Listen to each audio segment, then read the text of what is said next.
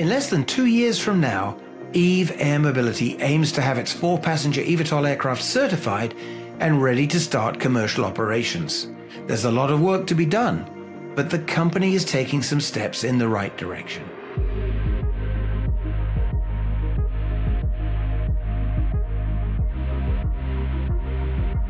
At Eve's facility in Brazil's São Paulo state, engineers recently started ground tests on the pusher propeller at the rear of the all-electric aircraft. This drives the cruise phase of flight for trips of up to around 60 miles. The lift and cruise design also has 8 wing-mounted propellers to provide vertical lift during takeoffs and landings. A lot of work goes into setting up all the test equipment before the Eve engineering team can start the electric motor that drives the pusher propeller. This test is a part of the path towards the flight test campaign of Eve's engineering prototype. The pusher is an electric motor equipped with propellers installed in the tail of the aircraft, responsible for the displacement and increasing speed during cruise flights. This test consists of the first run of the pusher carried out at low speed to check the engine's performance and the communication between the pusher inverters and the remote pilot station. Furthermore, the purpose is to verify that the pusher inverters were properly installed on the aircraft and are operating as designed.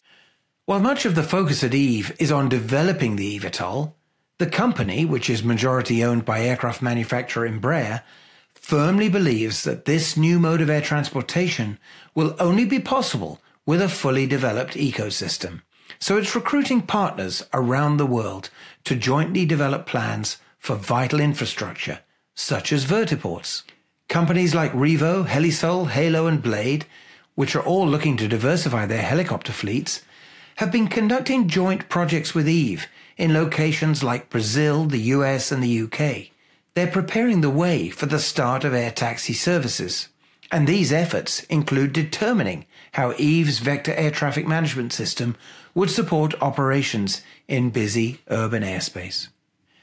The path to getting so-called advanced air mobility up and running is requiring really large investments and thousands of skilled staff to join up all the dots. The large number of startups and well-established legacy aerospace companies with skin in this game seems to be diminishing as capital runs out. But Eve is holding its own among the leaders and says it now has provisional sales commitments for almost 3,000 aircraft that could be operated by around 30 different operators in 12 countries.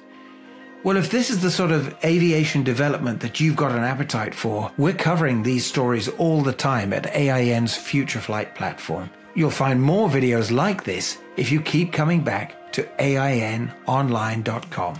Thank you for watching.